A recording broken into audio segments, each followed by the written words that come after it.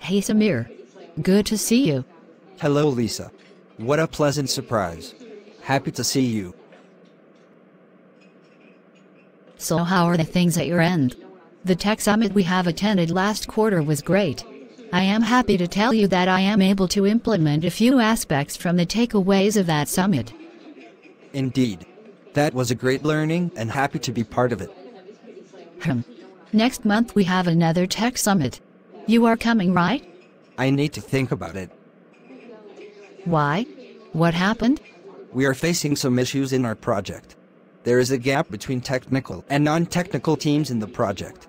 There are communication gaps between technical and functional teams, lack of clarity in the requirements, poor test coverage, late defect identification and lack of collaboration. Oh, thoughts sad to hear the things. Why can't you implement BDD in your project? BDD. What is BDD? BDD stands for Behavior-Driven Development. It is a software development methodology that aims to bridge the gap between business stakeholders and technical teams by focusing on the behavior and desired outcomes of the software. BDD encourages collaboration and communication between different roles involved in software development, such as business analysts, developers, and testers. It promotes the use of natural language specifications to describe the behavior of the software in a way that is easily understandable by all stakeholders. That's great to hear about BDD. We are using Python language in our project. Can we implement BDD framework in Python? Certainly. To apply BDD in Python, you can use a framework called Behave. Behave is a BDD-style testing framework for Python that allows you to write tests in a behavior-driven manner. Wow, that's amazing. How difficult is it to install and implement this Behave? It's as easy as pie. Use pip install Behave and you are ready to go. Is it that easy? Tell me more about it. Let's go to the workplace. In BDD, tests are defined in feature files written in a natural language format. Create a new feature file with a feature extension, for example, myFeature.feature. In this file, describe the desired behavior of your software using Gherkin syntax.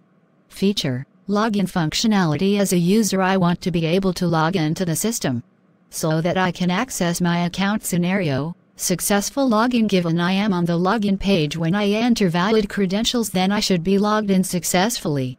This looks like plain English. How can we call our class methods and test their functionality? Step definitions map the steps in your feature file to Python code. Create a Python file, for example, mysteps.py, and implement the step definitions. That looks easy. So what all advanced options Behave has?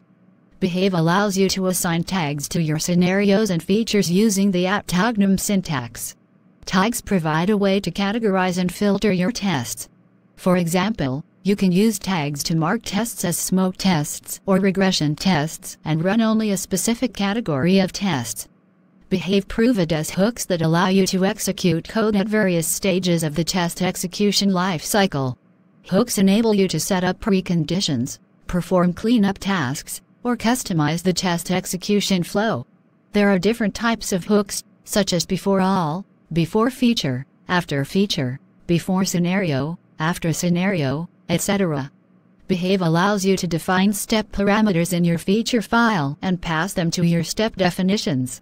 Step parameters make your step definitions more flexible and reusable. Behave supports data tables, which allow you to pass tabular data as part of a step in a Gherkin scenario. This is useful when you need to work with structured data or perform parameterized testing. Behave supports scenario outlines, which allow you to define a template scenario with placeholders and provide multiple sets of values to create concrete scenarios. This is useful when you have similar scenarios that differ only in their data. The background keyword in Behave allows you to define steps that are common to all scenarios within a feature file. This helps in reducing redundancy by defining shared setup steps.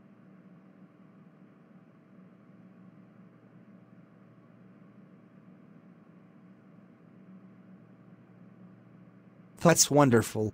So how these BDDs differ from TDDs? I mean, normal test-driven approach? This is a good question.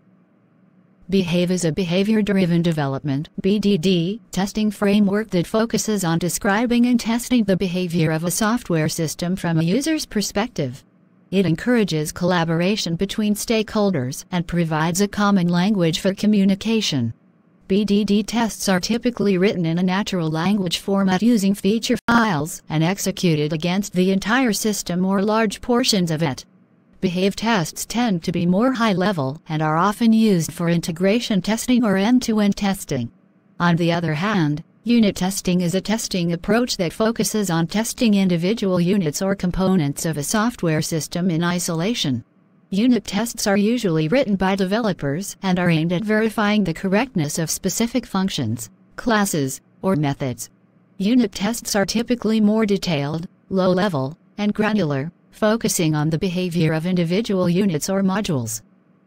While Behave can be used for testing individual units, it is more commonly used for higher-level testing, such as integration testing or testing the system as a whole. Unit testing frameworks like Unitest or Pitest are more commonly used for writing and executing unit tests in Python. Noted, ma'am. Is there a way to integrate cluster testing with BDD Behave? Certainly yes. It is possible to integrate cluster testing with Behave in a PySpark project. Ensure that your testing environment is properly configured to connect and interact with the Spark cluster. This includes setting the necessary Spark configuration properties and providing the cluster's connection details. In your step definitions, define the necessary steps to interact with the Spark cluster for cluster-specific testing scenarios. These steps might include launching the Spark application, submitting jobs to the cluster, monitoring job execution, retrieving job results, or inspecting cluster logs. Within your feature files, you can write scenarios that involve cluster-specific behavior.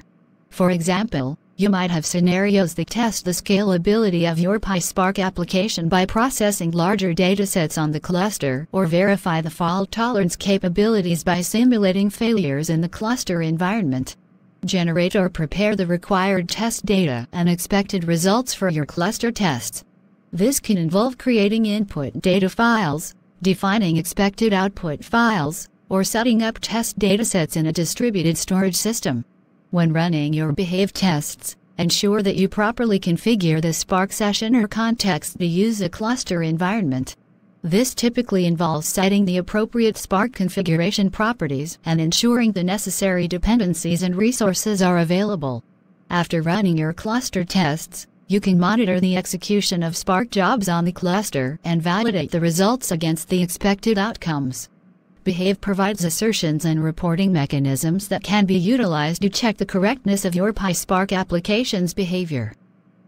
By integrating cluster testing with Behave, you can not only validate the functionality of your PySpark application, but also ensure its performance and scalability in a distributed environment. This allows you to uncover any potential issues or bottlenecks that may arise when running your application on a Spark cluster. Thanks a lot, Lisa, for the detailed information on BDD. I will further probe into this, and I will make sure to implement Behave in our project. Bye then. Good to go. Let's meet again in next month's Tech Summit.